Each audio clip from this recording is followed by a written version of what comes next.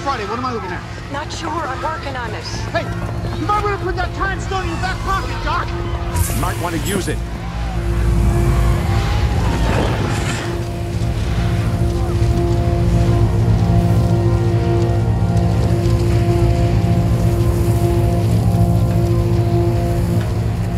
In this scene from the Avengers Infinity War, two members of the group of villains known as the Children of Thanos come to New York City to capture the Time Stone. At this point, Thanos has 2 of the 6 Infinity Stones, and he's looking to complete his collection of stones to gain unlimited power.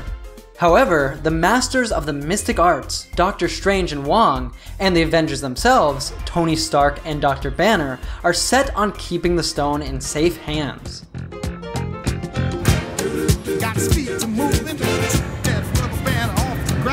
If you're new here, you will first watch the clip with subtitles in English, then we will teach you all of the most important vocabulary, pronunciation, and cultural context before moving on to the next clip.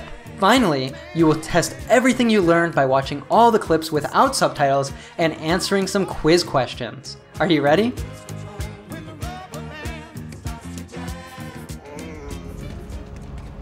Hear me and rejoice. You are about to die at the hands of the children of Thanos. Be thankful that your meaningless lives are now contributing to the balance. Earth is closed today. You better pack it up and get out of here. Stonekeeper, does this chattering animal speak for you? Certainly not. I speak for myself. I'm trespassing in this city and on this planet. It means get lost, Squidward. He exhausts me. Bring me the stone. Ben, you want a piece?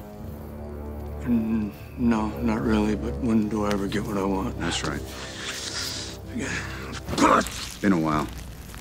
It's gonna be good to have you, buddy. I need to concentrate here for a second. Come on, Max. Where's your guy? I don't know, we should have been having a thing. There's no time for a thing. I know. That's the thing right there. Let's go.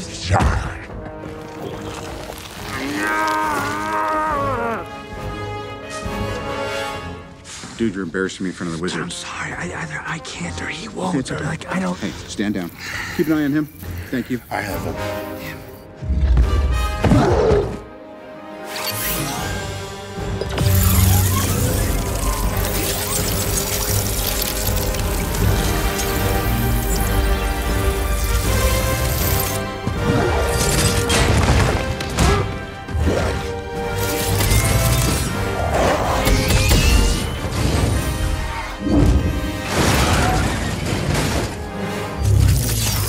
Where'd that come from? It's nanotech. You like it? A little something like Dr. Banner, if the rest of your green friend won't be joining us.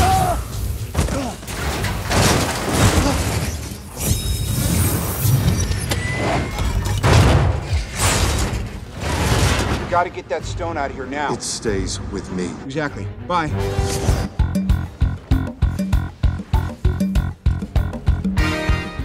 Hear me and rejoice. You are about to die at the hands of the children of Thanos. At the hands of is a phrase that we use to say someone is going to receive some kind of suffering or unpleasant treatment from someone else. Example, many people have died at the hands of the gang members. To rejoice means to feel or show great joy or delight. If you rejoice at something, you feel extremely happy. Example, he rejoiced at our victory. Tonight we rejoice. We rejoice! In the context of the Avengers, this villain is accustomed to using this phrase at the beginning of a speech, as we see earlier in this movie. Hear me and rejoice, for even in death, you have become children of Thanos.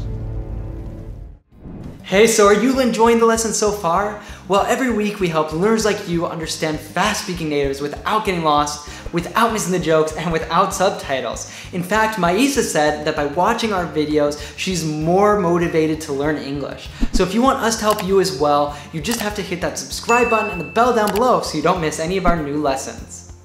Be thankful that your meaningless lives are now contributing I'm to sorry, the balance. Earth is closed today.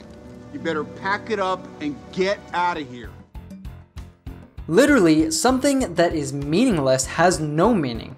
Example, these symbols are apparently meaningless. However, we especially use this word to say that something doesn't have a clear purpose or importance. Why do you want to kill yourself? I've been working for 10 years now at this meaningless, dead-end job, and nobody here even knows that I exist. Chandler? And of course, for the opposite meaning, we say meaningful. How do you think it's going to look when you get her something incredibly meaningful and expensive and her boyfriend Joey gives her an orange? Tony then tells the villains to pack it up and get out of here. To pack or to pack up means to put things into cases or bags before going on a trip. But if you say something like, let's pack it up, you're saying let's leave. Said in the imperative, this is usually a way to tell someone in an insulting way that they should go away. Get out of here is also a common phrase we use to say leave, especially in an emphatic manner. All right, listen. I haven't done anything wrong, and I need to get out of here. So I cannot be here with you. Does this chattering animal speak for you? Certainly not. I speak for myself. As a verb, to chatter means to talk quickly in a friendly way without stopping, especially about things that are not serious or important. Example, we were chattering about the events of last night. If animals chatter, they make short, high-pitched sounds. This is why he describes Tony in an insulting way as a chattering animal. On the other hand, if you say, for example, I speak for myself, you're making it clear you're expressing an opinion or feeling that's yours and not anyone else's. In the same way, when you speak for someone else, you're expressing the thoughts and opinions of another person. I'm in charge now. I speak for this family. I mean, I could if you wanted me to. Furthermore, we also often say that we speak for everybody, for all of us, etc., when we're confident that everybody agrees with what we're saying. Phoebe and Mike are perfect for each other, and I know I speak for everyone here when I wish them a lifetime of happiness. Isn't learning English so much easier when you have fun doing it? Well, if you enjoy our methodology for teaching English and you want to take your native fluency and comprehension to the next level, then I highly recommend our Fluent with Friends course. You will master American vocabulary, pronunciation, cultural context, and so much more.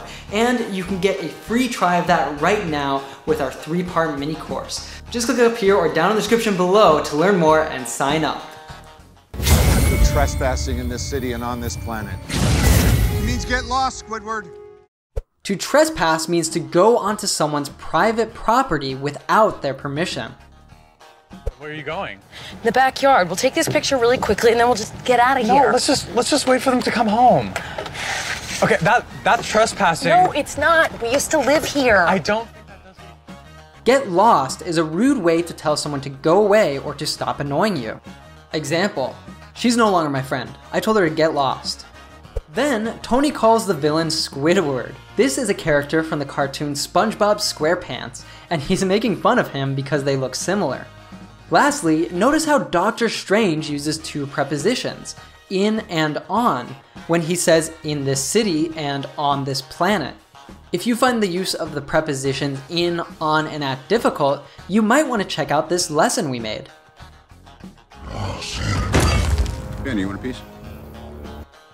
To want a piece of someone means to want to fight them. Hey, Delgado. Manny, I'm talking to you. You want a piece of this? Ow! What was that for? Looks like I gave you a piece of this. What the hell? I was just offering you some apple crumble. Been a while. A while is an unspecified period of time. When we say it's been a while, we mean that a long time has passed since you last did something. We usually follow this up with since. It's been a while since I read an actual newspaper. Missed that sound. Where's your gun? I don't know, should have been having a thing. Banner here is saying that he's been having some problems with the Hulk. He's addressing this issue in a very vague and general way, so that's why he refers to it as a thing. Example, he and his wife have been having a thing, so she's going to stay at her sister's apartment for a while. Dude, you're embarrassing me in front of the wizard. I'm sorry, either I can't or he won't. I don't. In legends and fairy tales, a wizard is a man who has magical powers. A famous wizard you've probably heard about is Harry Potter. Tony is referring to Doctor Strange and his friend. He is being humorous and making fun of their superpowers as they are not actually wizards. As Banner is trying to summon the Hulk, he says either I can't or he won't. Besides being the negative version of will to express a future action, won't is very commonly used to say that someone doesn't have the intention of doing something. This use doesn't actually involve a sense of the future tense. I'll pass. What happened? I made him a beautiful sandwich and he won't eat it. Yeah, because he had pickles on it. Don't. Then we use the words either and or together in a sentence or phrase to indicate two ideas or possibilities. Example, I either drink tea or coffee in the morning. I'll either get an iPhone 8 or one of those high-end Samsung phones. Hey, stand down. Keep an eye on him. Thank you. I have him. If you tell someone to stand down, you're telling them to relax after they've gotten ready to do something. Come quietly, or there will be trouble. You stole that from RoboCop. RoboCop, just stand down. You're embarrassing me. Look, fire. To keep an eye on someone or something is an idiom that means to watch someone or something carefully, paying attention that nothing bad happens to that person or thing. I do have to ask you one favor. Sure. Sheldon's nervous about me leaving. Just keep an eye on him while I'm gone. I don't know. Remember what happened when I took care of your goldfish? Where'd that come from? In fast speech, did is often reduced or modified. In this case, the speaker only pronounces it as a D sound. We can see other instances of this reduction after question words like what, when, where, or how. Okay, Trevor. What'd you tell him? Where'd you get the car? And the suit. I stole them both. Car from your wife, suit from your grandmother. Alex? When'd you get home? As you saw, we can even express this informally in writing with an apostrophe and D. Where'd, what'd, when'd. Be careful to not confuse this with would, which we also express with an apostrophe D. You can tell the difference by the context. What did you have for dinner? What did you like for dinner? When did you get home from the concert? If you went to the concert, when did you get home? It's nanotech. You like it? This is short for nanotechnology, which is the science of building machines at a subatomic level. Alright, so now it is time to test everything that you learned by watching the full scene without subtitles. And we will be challenging you even more by stopping it periodically to ask you some different quiz questions. Be sure to let us know how you did by sharing your score down in the comments below. Hear me and rejoice. You are about to die at the hands of the children of Thanos. Be thankful that your meaningless lives are now contributing to the balance. Earth is closed today. You better pack it up and get out of here. Stonekeeper, does this chattering animal speak for you?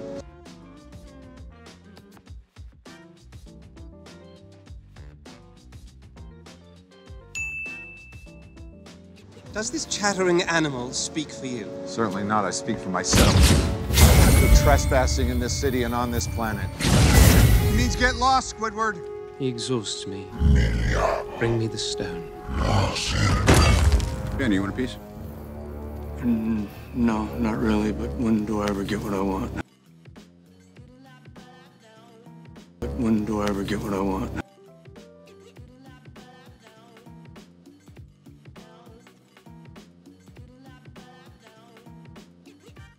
When do I ever get what I want? That's right.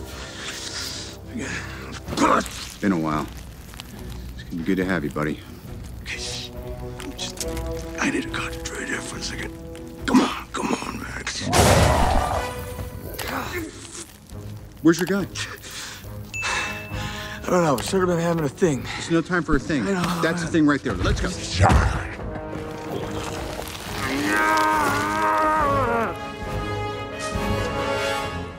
Dude, you're embarrassing me in front of the wizard. I'm sorry. Either I can't or he won't. It's all right. Like, I don't... Hey, stand down. Keep an eye on him. Thank you. I haven't.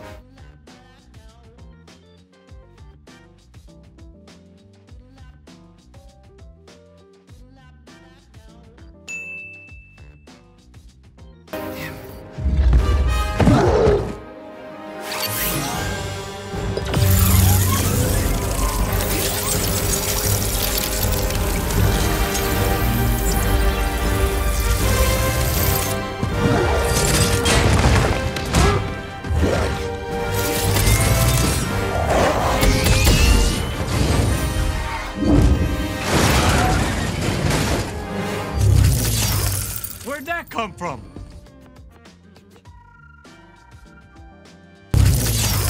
Where'd that come from?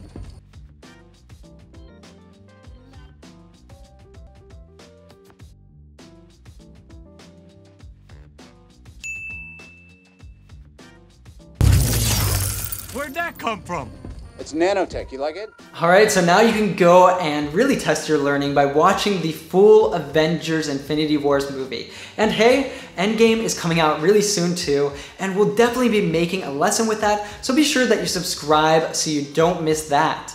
And if you want us to help you on your goal to take your English fluency to the next level, we would love to do that. Check out a 3-part mini course that I told you about by clicking the button below. And now it's time to go beyond the classroom and